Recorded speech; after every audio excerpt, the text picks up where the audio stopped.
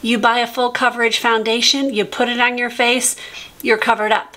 The problem comes in when you are 55 years old, you have dry skin, you have rosacea, you have hyperpigmentation, you've got blemishes, you're a normal looking midlife woman.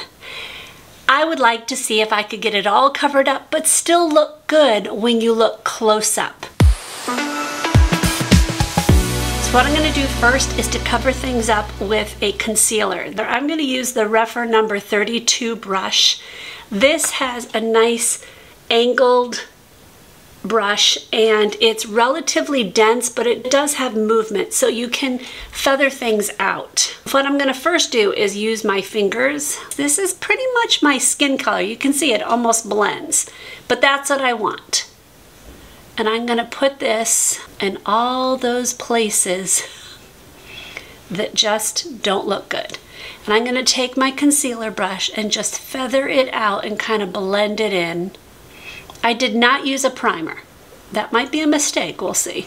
The idea is to try to get the major things covered up and then the foundation will just blend it all together. I know I don't have really bad skin, but I do know that this area, it just never looks great in my opinion. I have redness always in here, but when I put full coverage on, I hate how it looks like on my forehead, around my nose, mouth. I hate how that looks. Take the brush and just blend it in. I'm kind of pressing it in as I go to try to get it to really adhere to my skin. This is a full coverage foundation. I would never use this under my eyes. Plus this color is too dark for under my eyes. But I'm bringing it up to my eyes. And I always have this dark spots here. I'm working on getting rid of them, but it's taking a while. Those kind of things always take a while. So I'm going to try to cover that up as well. I think I've gotten the major things as I can see. I am going to do some concealer under my eyes after I do my first layer of foundation. So what I'm going to do is go in with the foundation I know I love, and it is the L'Oreal True Match Nude. This is hands down my go-to. If I have to get out the door, I know it will work for me. This is what I will choose. And I am in the color 4-5, which is a medium. Now, since I want full coverage, I'm not going to use a sponge. I'm going to use a brush. So I'm going to use the BK Beauty 106 brush, absolutely hands down my favorite brush to use for foundation. I'm going to pounce it on first. And again, my goal is to look good every place else, but to have this covered up and not cakey. Would I go through this process every day? Probably not. But if I really, really wanted to have a flawless look, like for a special occasion or something like that, yeah, I probably would. I don't have a lot of blemishes and discoloration on my forehead. What my struggle on my forehead is absolutely dry skin. Even in the middle of the summer, I struggle with dry skin there. I'm going to use my Stands Out sponge and just kind of take off any extra foundation that just has gathered or hasn't blended well. I have got a zit inside like inside. It hurts so much to push right there. Like, how do you get a zit inside your nose? Like, I don't get zits even on my face, but I get them inside my nose. I've gotten them inside my ear before. I get them in the weird spots. This is the Becca Under Eye Brightener Concealer. I'm going to dab it in the corner a little bit. This has got a kind of peachy tint to it, and I'm using this to cancel out any blueness that I have in the corner of my eye. I'm going to go in with the Mary Kay concealer that I've been liking. Just do a little bit of brightness right in the corner there. I'm going to use the same, this is a Beauty Pie brush. One of my favorite brushes. It just goes in my eye so easily, so, I don't know, it's just the perfect angle for my eyes. I'm going to use a little bit more of the True Match Nude, just right here and there. And I'm doing this more to just blend any concealer and any redness there. I'm going to use, you know what, no, I'm going to use a sponge with this one just to give it a nice, light, moisturized feel to it, or look to it, I should say. And this second coat, I always go very, like I tap it very lightly. The goal is not to use it to do all over my face, but to just get it to look kind of seamless. So how did we do? Pretty good coverage. I can see a little bit right there. I don't know if you guys can see that, but it's not bad at all. I am going to powder it down though. I'm going to use the Physicians Formula Butter Believe It pressed powder. And I'm going to use a puff to do this because I feel like it just gives me the best control. Make sure everything is blended out. You never want to set it before you've done that because you're just going to set all the creases. Now I can still see some coming through there. Yeah, I still see this. I'm going to take a little bit more of my NARS, the concealer, and I'm going to use the brush this time and just use that. That definitely made it a bit more cakey. From far away, it looks better, doesn't it? But the key is I want it to look good close up. And when I get close up, it's not bad, but it's not great. The other thing I'm not liking is right here on my nose. Let me pull you closer. If you guys can see right there on my nose, do you see the redness? That people are gonna see because of being, obviously we have normal lives and we see each other in all different sides. So some of that might have been because I'm afraid to push on it because of that zit in my nose. Better, but I am gonna take a little bit of my foundation and just put it right on my nose, right in that area. Put it on this one as well. And I'm gonna take that same concealer brush and I'm going to push it in. Not liking it too much. Not liking it. Let's try something else. Use a bit more of a fluffy brush. This is the number 10 by Rephr. And this time I'm going to use the 16-hour Cover and Last foundation powder. So it's going to give me more coverage, but we'll see if it makes it look cakey.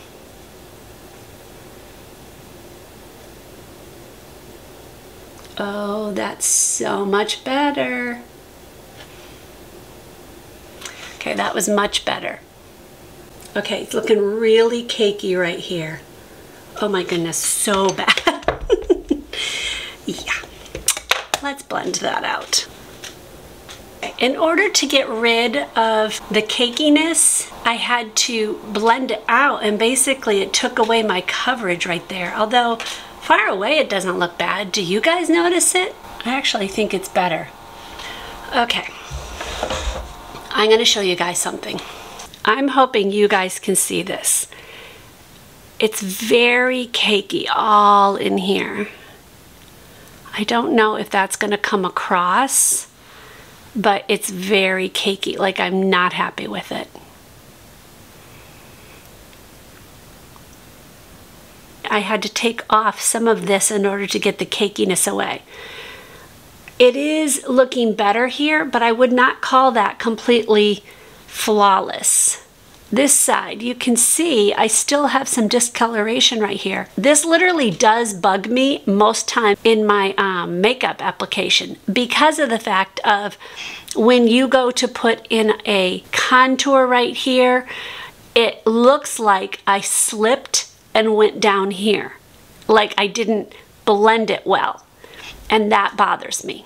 So I think I'm back to the drawing board. I do think this looks okay, but I wouldn't say it looks flawless. Could the answer be to add a little bit more coverage right here with my concealer instead of my foundation? Let's try that.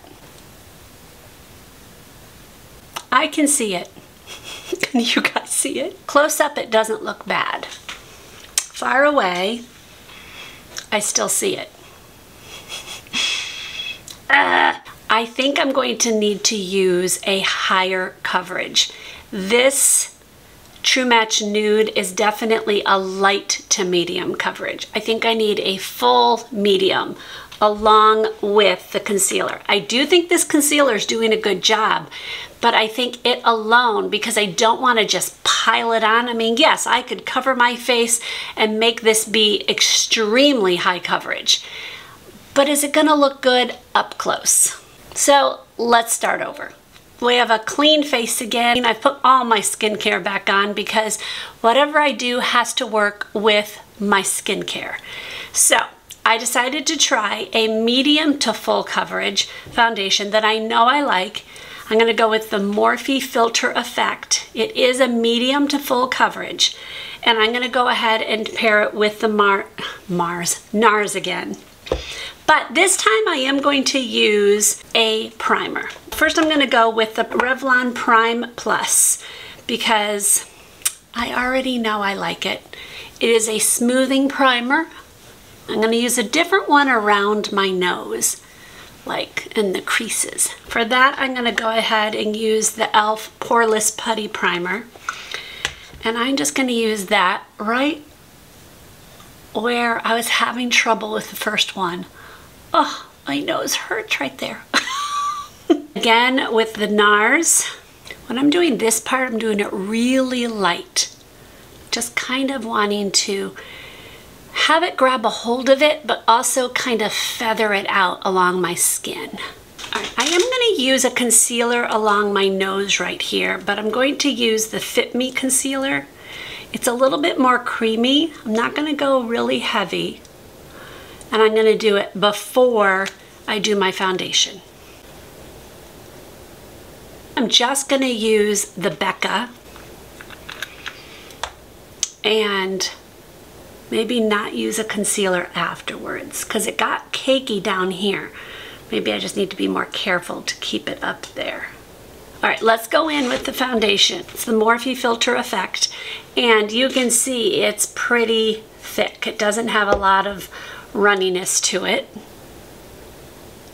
Did I put it on my nose? I don't remember. Did I put the fountain? Oh, I don't think I did. Well, let's see what happens now. Use a different brush so I don't combine the two, but it's still the number 106 from BK Beauty. So I did not use a lot of foundation this first layer at all. More concealer right on the tip of my nose here again.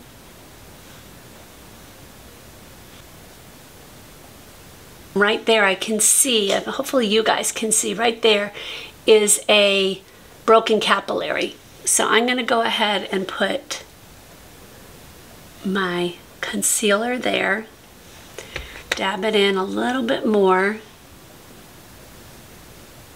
I'm looking in my close-up mirror here and it's still red right here. Better on this side. Close up, it looks pretty good. I do need a little bit more blending, but it looks better. Let's go in with a second coat, but use the sponge, because I'm pretty sure if I used the brush again, it would be too much. Do you guys see it? I see it. It's coming through. Let's try a little more concealer just right there. When I look at it, like, it looks great, but up close, oh. Actually, up close, it doesn't look bad at all. Okay, maybe I shouldn't touch it, but I feel like it needs to be blended a little bit. Do we have a winner? My nose looks great. My forehead looks great. I do see a little bit of redness right in here. This concealer is actually a pretty good concealer. I'm happy with it. Okay, that looks better. We might have a winner here. I'm going to finish my makeup because then we'll see if everything settles in and it still stays looking beautiful. So far, I mean, do I see? I think sometimes it might be a phantom look, like I know it's there, so you think it's still there. You guys can tell me, Bobbi, it was gone. You need to just let it go. I'll finish up my makeup and come back.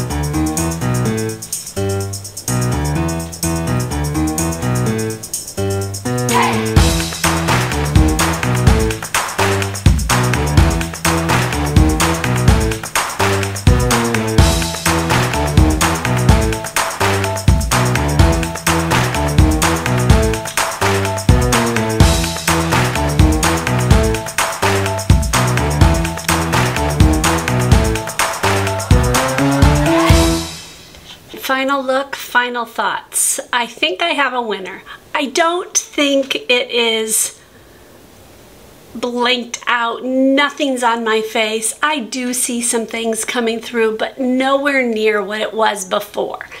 Up close, my skin still looks pretty. I wouldn't cringe if somebody came up close to me. I'd be like, okay, are they noticing my makeup? So that's a win.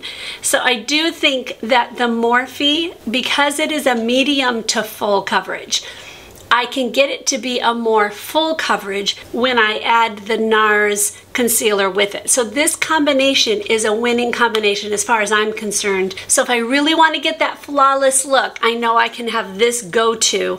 And I think that's a good thing to have in our arsenal if we have a special occasion where we just want to look flawless, or as flawless as we can look. If you're new around here, you may not know that I am on a weight loss journey and I am chronicling it very honestly. So I'm going to put that playlist right here. It is called Midlife to Fit Life. So I encourage you to go there if you're on a similar journey or if you just want to go along with me. If you would like some tips on how to get the best looking foundation that you can have, this one right here gives you tips and tricks on how to make your foundation look really good for those of us who have mature skin. I will see you in one of those or another one. God bless.